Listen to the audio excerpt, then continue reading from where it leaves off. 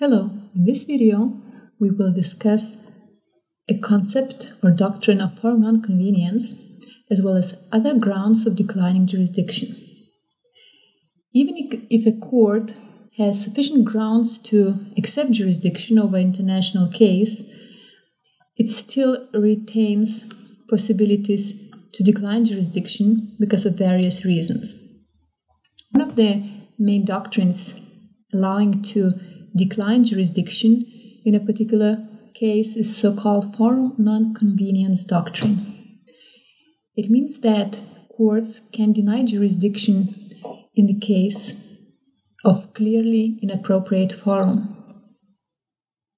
In order for an Australian courts to establish that Australian is in a clearly inappropriate forum to solve particular dispute, the courts take into account several different factors, such as the connection between the chosen forum and the subject matter or parties of the dispute, whether forum provides a legitimate and substantial judicial advantage to the plaintiff, whether the alternative forum that is normally suggested by the defendant would grant plaintiff an adequate relief, and whether the law of the chosen forum, let's say Australia, would be also the substantive law that would apply to the case. This doctrine has been used in a number of online cases, such as Dow Jones and Goodnick.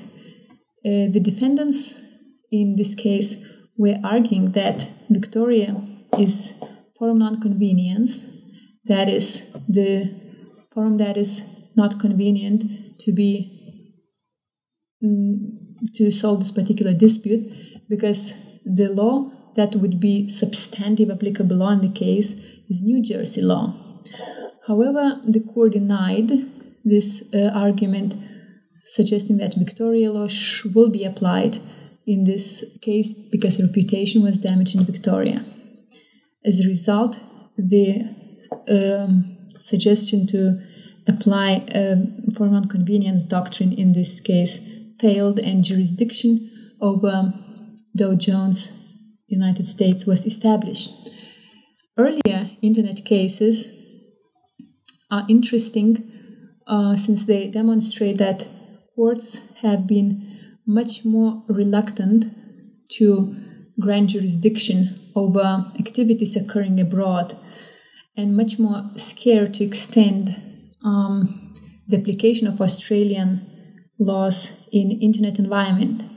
One of such cases is Macquarie Bank versus Berg.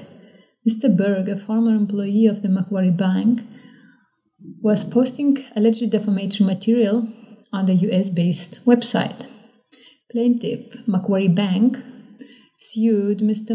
Berg in an Australian court and requested interlocutory injunctive relief, that is, to stop posting material on US-based website and remove the material that has already been posted. The issue that the court was addressing is whether an Australian court has jurisdiction to prevent conduct that was occurring outside jurisdiction, that is, in the United States. In this early internet case, the court recognized that, yes, Australian courts have jurisdiction to prevent conduct occurring abroad as far as it has caused damage inside Australia.